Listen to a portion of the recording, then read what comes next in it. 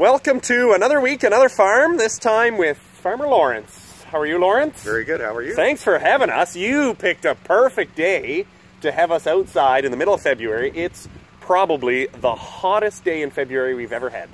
Sometimes you get lucky. Right? Sometimes you get lucky. This has worked good. We are in the woods, which you wouldn't think you'd farm a whole lot of things in the woods, but here in Canada, beautiful Ontario, you're farming maple syrup. That's right. And it's coming out of the sugar bush. So maybe we can look over at the tree first. Yep. Show us where we start. Okay. Right here. Sugar maple. Yep. It's only, you can't be tapping any other kind of tree but a sugar maple. Well, you can tap other maples, but sugar maples are the best. Are the best. Right. And you've got, I mean, when I was a kid, we hauled in like buckets of sap with Grandpa. He thought that was a great job. And as a kid, we thought it was a great job too.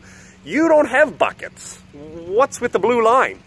Well, when we got a lot of buckets when we were younger, and eventually we said we can't do that anymore, so we switched to a more modern method with a pipeline and a vacuum system to gather the sap.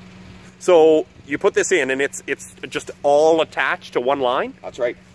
All these small blue lines travel from tree to tree on the end, on out of there. Of course, here's our spile.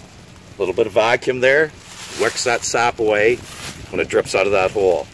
So it's basically very simple. So we get a little bit of frost at night, sun shines in the day, sap starts to flow, away it goes down our lines to our tank. So that means you're pretty weather dependent then in terms of what you need to make sap. Oh yeah, Mother Nature's the boss for sure. Is the boss. So what is perfect weather for you for sap to run? Oh, perfect would be like -2 or 3, and then a nice sunny day and 5 or 6. 5 or 6. Yeah. And that so is that what, like, why does that affect the sap coming out of the tree? Well, so the tree actually recharges when it cools down and it freezes up. That's when it draws fresh sap from the root system. So when it thaws out, sap continues its way up to the branches to feed the buds so the new leaves can come out. So you're basically catching that sap as it goes up and down the tree. That's why you can only do it in the springtime. Yeah, we're just intercepting a little bit of that flow and taking it to make some syrup out of it. So now, how many of these taps would you have? You've got these kind of spread out over a few bushes. Right. How many taps do you have in a year?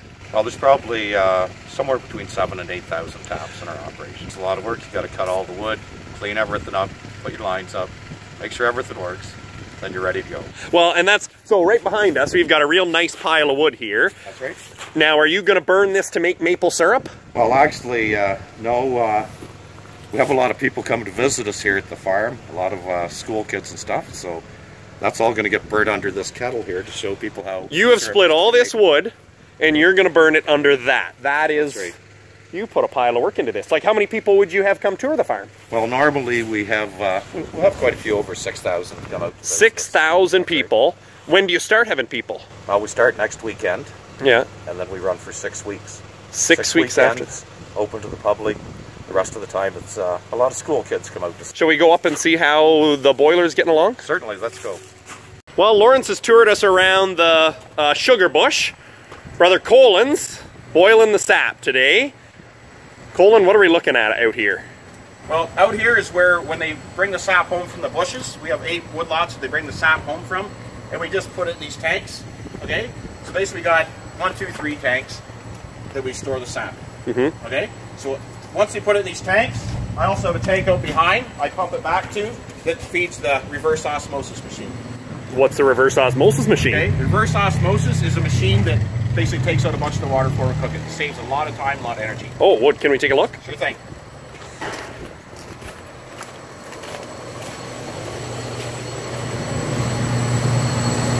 Okay, this ender is a reverse osmosis machine. This machine is a 2-post machine. Basically, there's a high pressure pump back here that creates a lot of pressure. Right now we're at about 350 psi. So it's pumping it through this. It's called a membrane in here, okay? So basically it's a 8-inch by 40-inch membrane. There's one, and then there's another back there. So these will do about 500 gallons an hour of maple sap. Oh, wow. And okay. how do the membranes work? How does it know to toss water out and keep the sap in?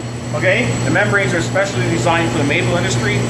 It's also used for lots of other things like purification of water and stuff. Same idea, right? Yeah. Okay, so basically there's a filter. That's what I tell the kids when they come. We basically have a really, really fine filter.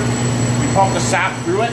The sugar we want to keep to make the maple syrup will not go through that sugar, through that filter. Yeah. Okay, so the water goes through the filter, and this pipe up here, you can see it's clear. Yeah. That is pure water coming out of the sap. Pure water, you could drink it. You can drink it. Isn't that amazing? We had a guy test it. There's absolutely nothing in it. Really? Yeah, really. That's incredible. Okay, so you can see these gauges. This is gallons per minute. So this is my concentrate. Okay, so this is what I'm keeping. We're basically keeping about, what was it right there, 4 gallons per minute.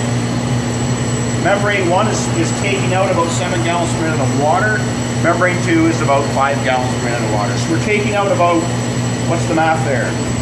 12 gallons per minute of water, and we're keeping 4 gallons per minute of concentrate. Of concentrate of what's going to become maple syrup. Right on.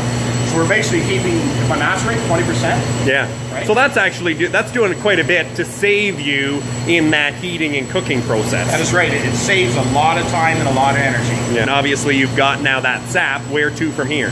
Okay, so after it goes to the RO, it gets pumped up top to a tank outside, and then it runs in the tank up there. We call it a ballast tank, because every pan has a float on it. Okay, so we want a ballast tank, so it has the same amount of pressure on the float at all times, so the pan stays nice and level. Oh, okay. Okay. And this is the evaporator. This is the evaporator. How does it work? Come right around here. Okay, this is the evaporator. Basically, what it does is it evaporates off the water, so that's why it's called an evaporator. Okay, so this is called a flue pan, and right here is where the sap is coming into the flue pan. So every pan has a float on it, so it's always a constant level.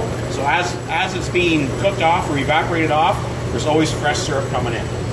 So it's just continuous flow. It's a continuous flow when we're cooking. Okay, so basically when you're cooking, the raw sap will be back here, and as it goes through, it's getting cooked more, and it's getting cooked, it's going to be more like syrup. So it just keeps moving through. So as farther through the system, the thicker it is. And that process, all it's really doing is boiling the water off, and you're keeping more of that sugar. Keeping the sugar. Yeah. Okay. Yep. Cool.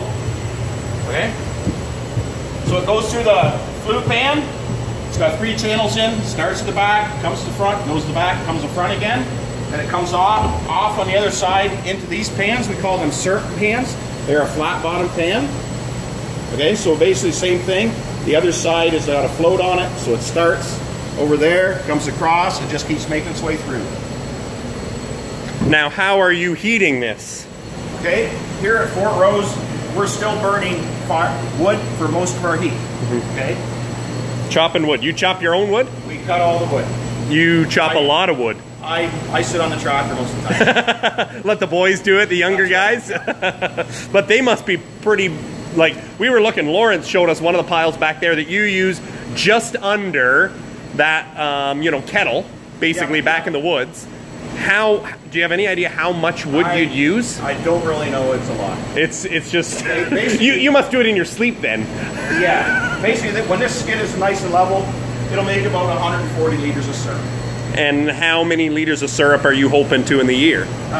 Generally, we like to make about 85 to 9,000 liters. 9,000 liters. That's a lot of those carts of wood. Pretty impressive. So then, obviously, it's coming here, but you've got a second, another evaporator? Is that what that is too there? So basically, we're doing most of the cooking with wood. We finish burning furnace oil. Why? Why the change? When we're burning with furnace oil, it's a nice constant heat. So when you throw in fresh wood, you get a lot of heat right off the bat. And when maple syrup is getting close to being done, it gets really foamy. So we can have issues with it boiling over the pan. Oh, okay. Okay. So basically, it comes across onto another float, okay, into the finishing pan. Okay. This is a 2.5 by 6 oil fire finisher, like I said. It just comes in there, goes through all the channels.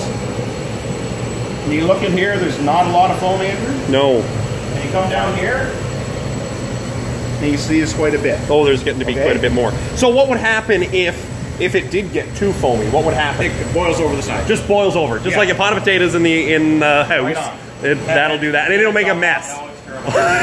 I've done it before. So then, how does it know not to let it boil over? How does it know? Okay, basically when you're cooking syrups, the boiling temperature of maple syrup is 219 Fahrenheit. Oh, okay. Okay, so when water boils at 212, syrup boils at 219. So when it gets hot enough, we got a thermometer in the pan. This is a controller. It's an automatic draw off. So when it gets hot enough, it'll come on. Okay, I said 219. Oh, there's some coming right there. Yeah, I said 219 before, but it all depends on the day. So when you got a lower air pressure, the boiling temperature of water is lower. Yep. Syrup is 7 degrees above water. Oh, okay.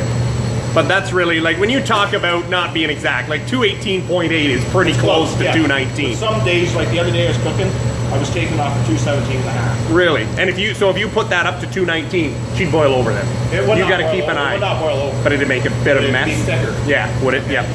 And the problem with making your syrup too thick Yep.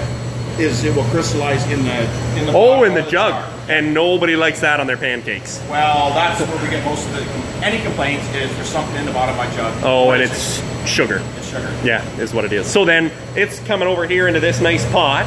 How do you get it into the barrels or into your jug? Okay, so after it comes off, we put it through a filter press.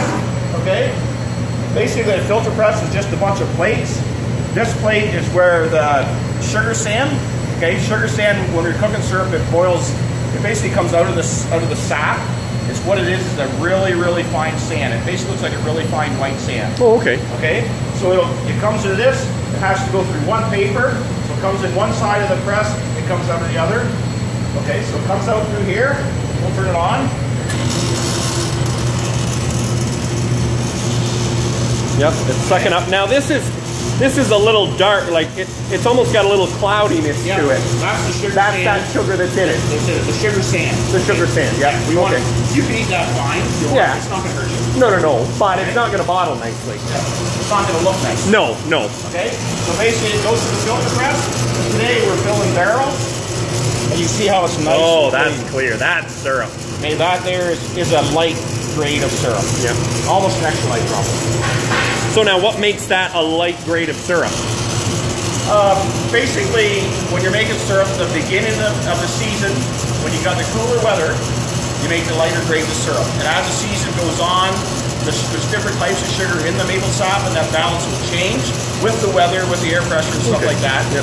which gives you your different colors and flavors. So today we're making light, and eventually, maybe next week we'll make a medium, and then you'll make an amber, and then a dark right at the end of the season. Now you've got a few things here.